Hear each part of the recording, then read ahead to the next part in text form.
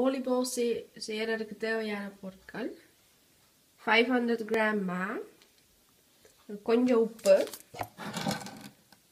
250 gram plums, 7 gram east. ஓலிபால் செய்ய போகிறோம். இதுக்கு வழக்கமான பச்சை கோதுமை மாத்தான், ப்ளம்ஸ், உப்பு, ஈஸ்ட், 7 கிராம். இது உலத்தையும் போட்டு மெல்லிய சுடு தண்ணியில் ப்ளம்ஸையும் போட்டு கொஞ்சம் சீனி போடுங்கோ.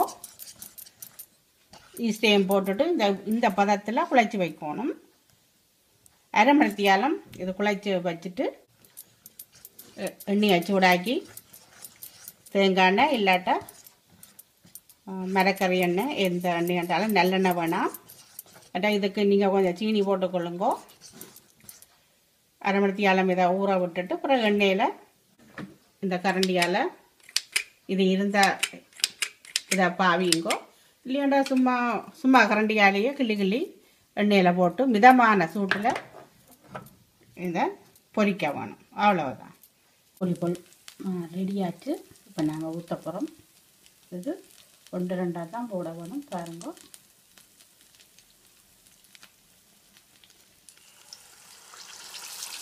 ஓகேங்களா?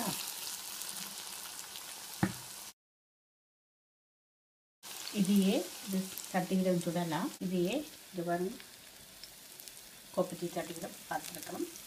குழிப்பணியார சட்டியிடம் இது செய்யலாம். இது சட்டியில் பார்க்குறோம். எண்ணெயில் இது அதையே குழிச்சட்டியிலும் பார்க்கலாம். இது கொஞ்சம் எண்ணெய் குறைவாக பிடிக்கும்.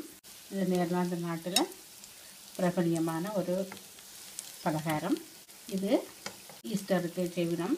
மற்றது பெரிய பேஸ்ட் அதுகளுக்கு இது செய்து சாயங்காலம் சாப்பிட்டு பக்கத்து வீடு எல்லாத்துக்கும் கொடுக்கணும். வருஷ கடைசியில் இதை பலகாரம் கட்டாயம் எல்லா வீட்டிலும் செய்யணும். சரியா 5-6 நிமிஷம் செல்லும் ஒவ்வொரு போலும் பொரிகிறதுக்கு. இதில் பெரிய சட்டியில் வச்சு காட்டினோம். இப்போ குழியில் ஊற்றி காட்டுறோம். பாருங்கோ.